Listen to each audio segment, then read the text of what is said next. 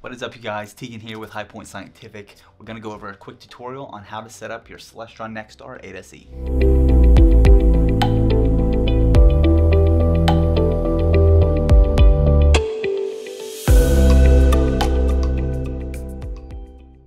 So before we begin, it's important to note that in this video, we're going to be discussing the Celestron NexStar 8SE basic bundle. High Point Scientific does offer several different NexStar 8SE bundles.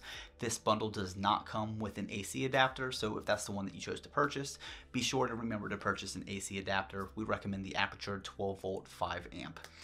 Let's go ahead and start. So first thing is first, we're going to start with the tripod.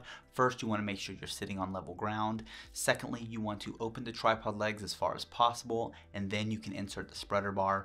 We recommend that you keep the tripod on the lowest setting. The closer it is to the ground, the more sturdy that your telescope, your whole system is going to be. So if you can get away with keeping it on the lowest setting, that's what we recommend. So second is the mount head. Once you set up your tripod, you will notice that underneath the tripod head are 3 thumb screws. You want to place your mount head directly onto the tripod head, tighten up those thumb screws finger tight, and then your mount head should be ready to go.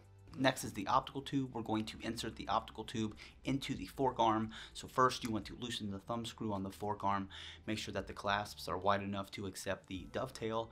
Next you want to hold the optical tube by both hands, slide it into the fork arm carefully, and then you can tighten your thumb screw down and make sure that it has a secure hold on that dovetail. Okay, so next we are going to attach the red dot finder scope to the top of the OTA.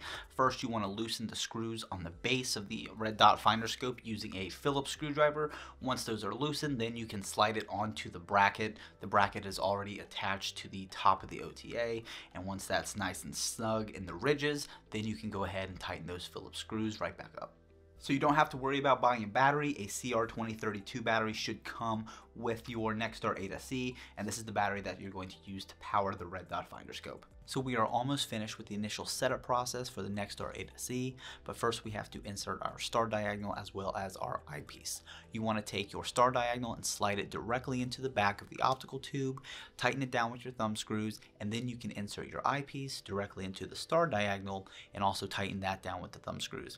Now you're ready to start aligning your red dot finder scope. So calibrating your red dot finder to your eyepiece is quite simple. First, we recommend that you do this during the daytime, and we're going to recommend that you point to something on the horizon to do this alignment process.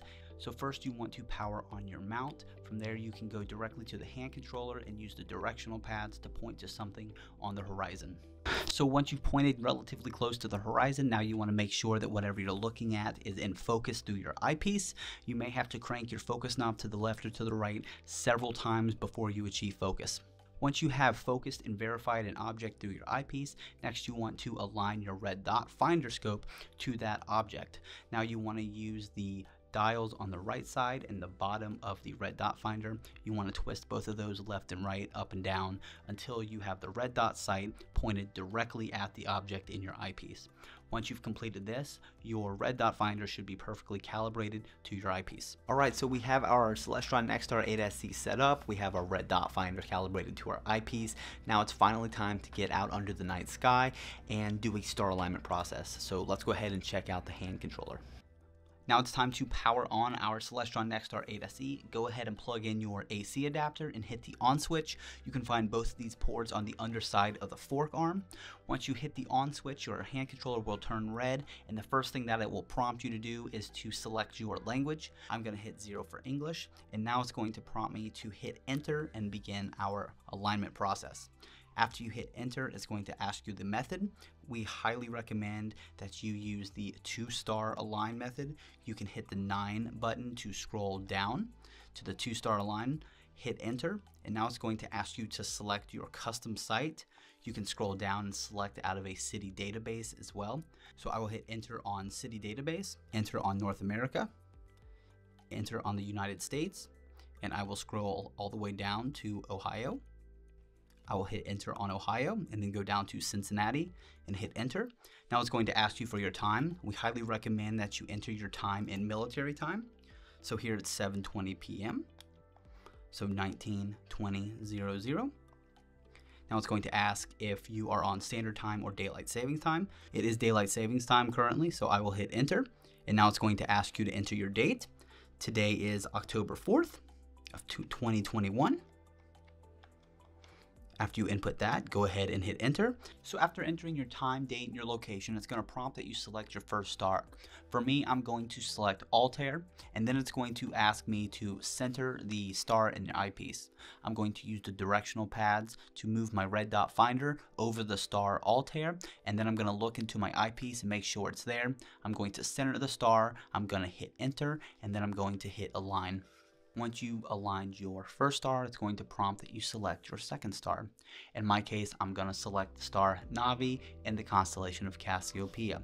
I'm going to use my directional pads once again to slew to the star Navi.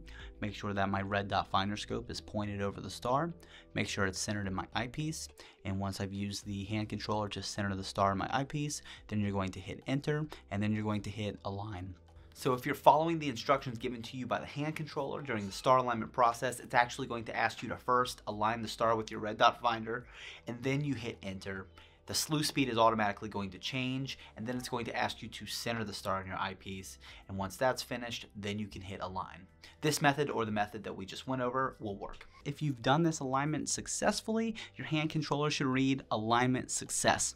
So you may see a message pop up on the hand controller at this point that says star pointer off. This is just a reminder for you to turn your red dot finder off so that the batteries don't die. Okay, from here you are pretty much finished. Now all you have to do is navigate to the object that you want to view. On your hand controller, you can hit the number 1 button to view solar system objects. You can hit the number 2 button to view stars or double star systems that you'd like to observe. And the number 3 button will take you to a deep sky catalog. From there, you can choose Caldwell objects, Messier objects, NGC cataloged objects. And you even have the option to hit the number 5 button, which is going to give you a deep sky tour of popular deep sky objects in your area at that time of night. Okay, so that just about does it. Thank you so much for tuning in. If you have any additional questions about setting up your NexStar 8SE, maybe you have some more advanced questions about the hand controller, please let us know in the comments, or you can visit us at highpointscientific.com, and our non-commissioned product advisors will be more than happy to assist you. Again, clear skies.